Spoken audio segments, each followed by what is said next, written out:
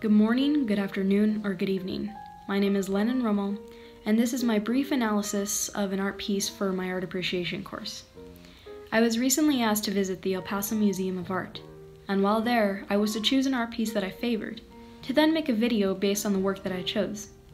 There were various artworks to choose from, but the main one that caught my eye was a piece by the artist James Drake. The title of this piece is Cinco de Mayo, or in English, the 5th of May, which was produced between 1988 and 1989. Though from a distance it may seem as if it was produced with paint on a canvas, the media of this work of art is actually charcoal on paper. As for the dimensions, I believe it's simply a two-dimensional piece. Use of color. As you may have already noticed, instead of color, this piece is made up of neutral tones that contribute to the amount of value present. Use of line. The lines portrayed in the work are all implied and vary from diagonal to curved and from horizontal to vertical, thus adding to the piece's strict and steady tone, as well as the amount of movement the objects such as the men seem to have. Drake also uses a method of cross-hatching in his lines in some parts of his work, such as on the ground as well as on the men's clothing. Texture. The use of charcoal, shading, as well as line placement and type allow for Cinco de Mayo to appear soft in texture in both the objects and background.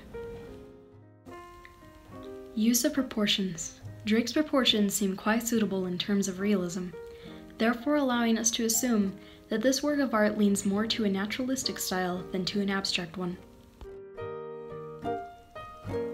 Use of scale.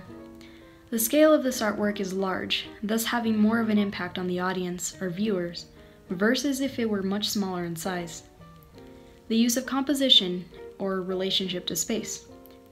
Overlapping and diminishing size are used in the figures and background shown. The soldiers with weaponry are in the foreground, the frightened surrendering men are in the midground, and the faint structures of some buildings are in the background. Handling of medium. The medium of charcoal was used both lightly and harshly in areas of the piece. It was used heavily in the areas with the absence of light, as well as in the facial features of the men. It was used delicately in the areas where light was present, specifically a bit left of the piece's center, to provide more of a focus on the man with his hands in the air. Other principles of design. As for other principles of design that I have not yet mentioned, the balance here is asymmetrical.